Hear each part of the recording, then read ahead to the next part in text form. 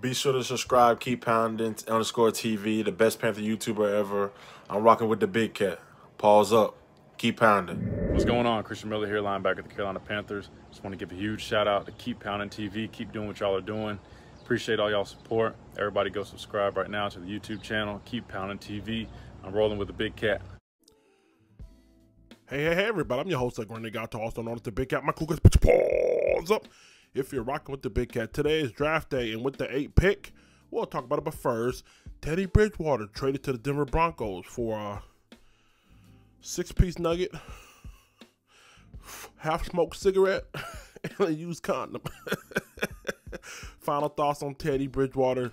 Brief stay with the Panthers. We'll talk about it. But first, before we get started, do you love the Carolina Panthers like I love the Carolina Panthers? Yes? No? Maybe? Do you love the Carolina Panthers like I love the Carolina Panthers? If you love the Carolina Panthers like I love the Carolina Panthers with the 8th pick, you'll say, put your paws up. Teddy Bridgewater, final thoughts. Let's get into it. Before we get started, make sure you subscribe. Click that notification bell so you don't miss a video. Real quick, y'all. It's draft day, y'all. I know you're excited, celebrated. Look, come watch the draft coverage with me tonight at 8 o'clock, all right? Make sure you subscribe. You got to hit the red button down there. Hit the red button, hit the notification bell to always. We're going to have a party like we did last year. We're going to eat, we're going to laugh, we're going to cry, hopefully not cry too much. Cry tears of joy. But join me tonight at 8 o'clock. We're having a live stream draft party, all right? Shout out to all the sponsors in the description. If you want to click on something down there, go ahead and click on it. And yeah, so let's go ahead and get into it, y'all. Yesterday was a busy day. We were covering the Stephon Gilmore and potential Patriots trade back. And during that actual live stream, Teddy Bridgewater was traded. So I want to give you guys my perspective here.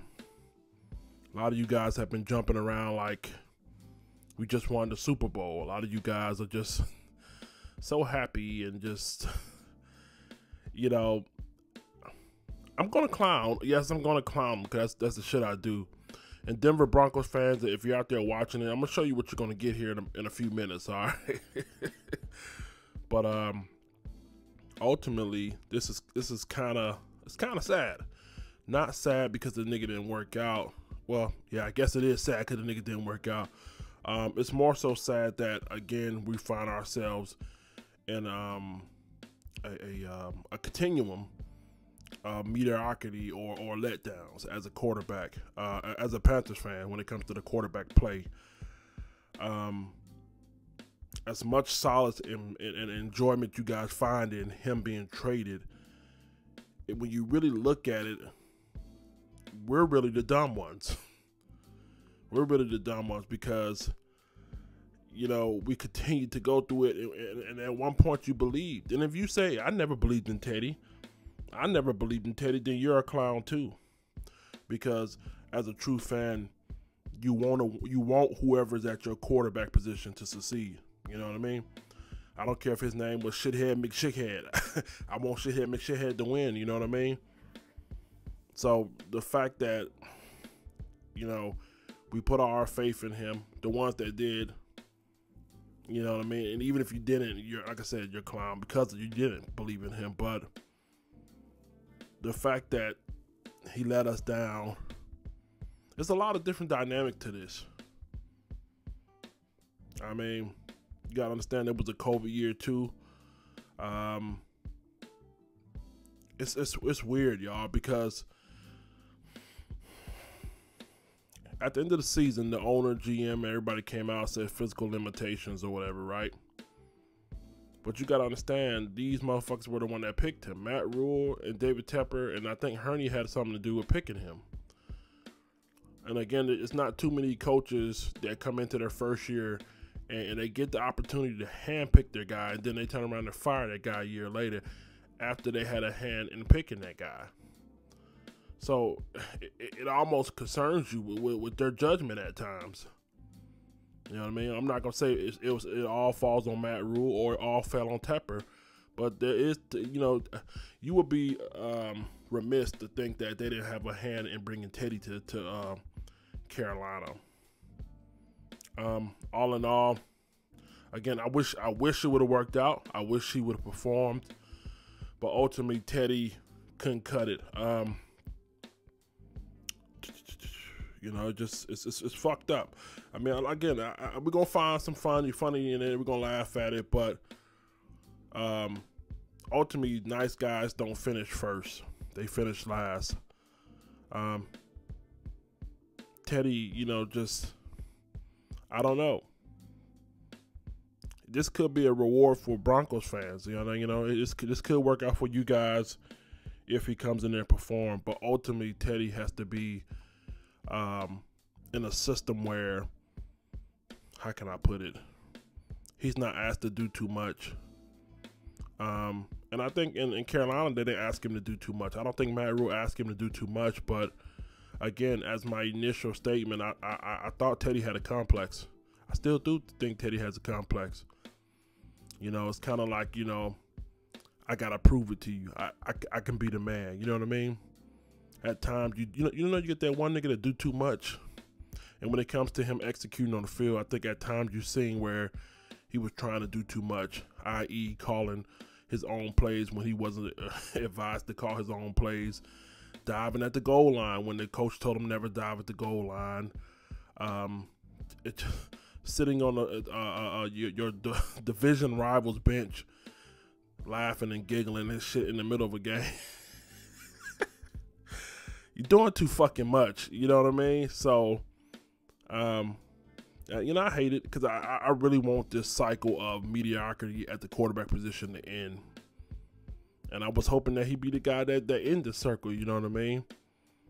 So as much as we laugh, you guys should really be paying because this circle continues until we find the right one. Here we are on draft day, and we got a quarterback we traded for, and now there's rumors talking about we're still not satisfied. I mean, we're literally just, when it comes to the quarterback position, we're just like we're the John. You know what a John is?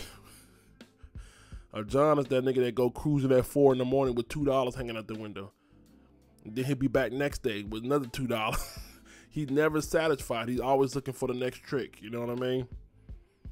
So are we now the Johns of the NFL, where every year we're gonna be looking for the next trick, the turn or what? I don't know, man.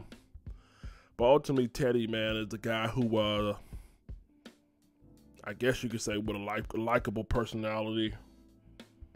When it came to his play on the field, mediocre at best. I think there's potential in there, again, if he would play within himself. You know, what can I say, man?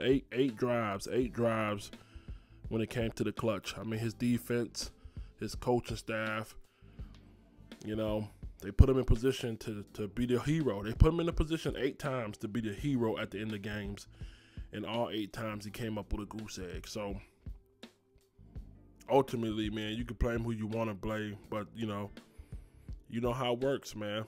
When you lose, the quarterback gets the blame, and when you win, you know, the quarterback gets the praise. So hopefully Teddy goes up here and, you know, maybe bring you Broncos fans some kind of, I don't know what he's gonna bring you. Say some gloves or some shit. Ultimately, if you guys want to know what you're getting out of Teddy Bridgewater, I put together a little clip. Don't take my word for it. Take Coach Matt Rule's word for it. Roll that fucking tape. And obviously that play, you know, I did not want to play run before the 2-minute, and unfortunately we ran one right before the 2-minute that resulted in that wasn't what we wanted. So I have to get that corrected. Matt, why did you run that play before the 2-minute warning? The 4th and 8 play, you know, we had Robbie down the field, so we expect that ball to be thrown past the sticks. I haven't talked to Teddy yet. I don't know why the ball went there. Maybe he's thinking the ball across the goal line until 4th down. You know, it's just kind of a principle. We don't do it. You know, we never do it. Yep, that's it. That's what you're getting. Hard-headed ass nigga. Disobedient ass motherfucker. Doing too much ass nigga. But he's a nice guy. He's a nice guy. Good guy to take pictures with it. Give you a good smile. You show your teeth, nigga. You show your teeth, nigga. You show your teeth, nigga.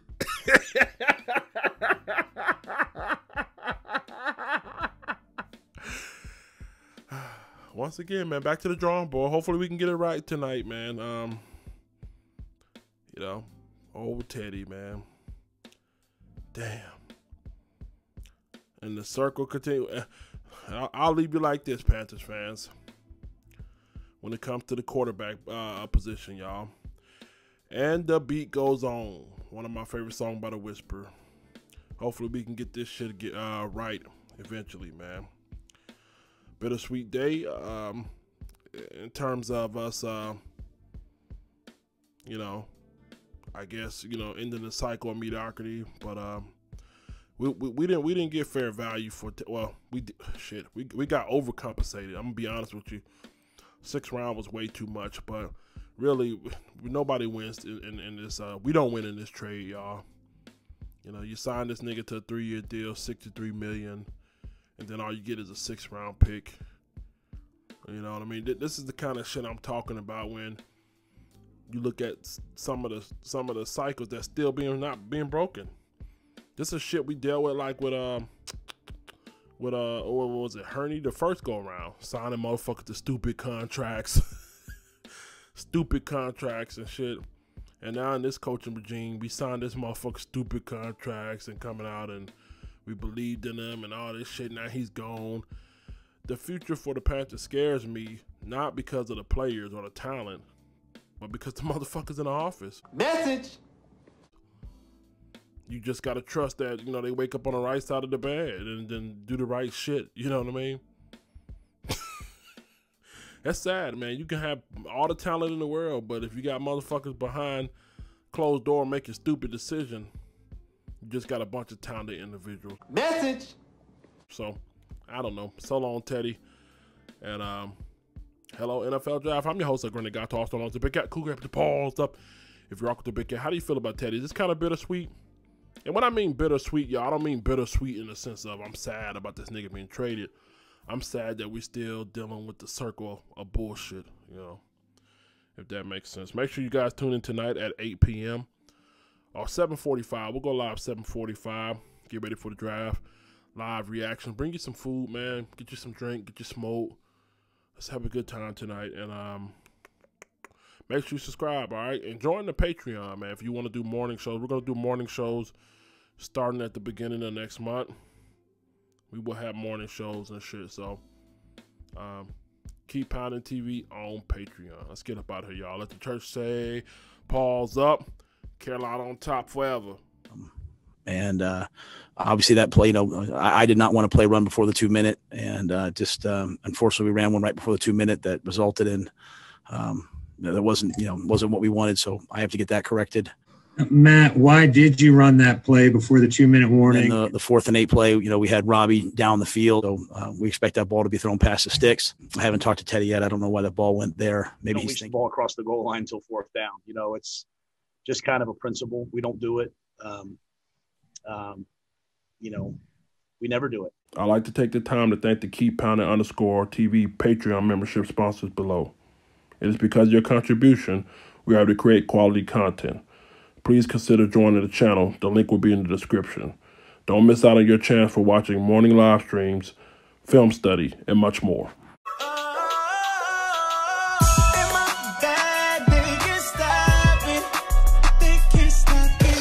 Ryan Wright, The Introduction, new EP available on all major streaming platforms, including the hot new feature, In My Bag. Quit renting energy and dealing with increasing rates. Get paid to go solar through federal and local tax credits. Own your energy. Add home equity. Fixed rates that will never go up. No money down. Avolta Power, now serving all of North and South Carolina. Tell them you've seen this ad on Keep Pounding TV. They'll give you 1 year free, no payments. Be sure to contact the affiliate rep, Kbrown, at Kbrown@Avolta.us. His contact will be in the description. SeatGeek. For all your ticketed events, from sporting to concert outings, SeatGeek has you covered. They even conveniently color-coded each ticket on their website from amazing to worst, so you can easily know which are the best deals. SeatGeek, the smart way to buy. Save $20 off your next ticket purchase with the promo code. Ladies, be sure to check out Tori Bell Cosmetics. Shop with the ambassador and affiliate Sabrina Francis. Her link is below. For all your cosmetical needs, from eyeliners to lip gloss to eyelash bling, they got everything you need. Check the link in the description below. Fellas, do you have a beard like Big Cat? You tired of your shit looking like Anthony Hamilton? Okay! Patches all in it? Check out Trishana's Blue Sapphire oils. Help moisturize and restore health back to your beard. Trishana Jones Oils, Blue Sapphire. The link is in the description below. Be sure to check out On the Live Show Radio. Check out the latest Christian hip-hop / R&B. Be sure to also subscribe to the YouTube channel. Hi, I'm the Big Cat. Pause up! You're watching Fan to Fan Network, the voice that fans deserve.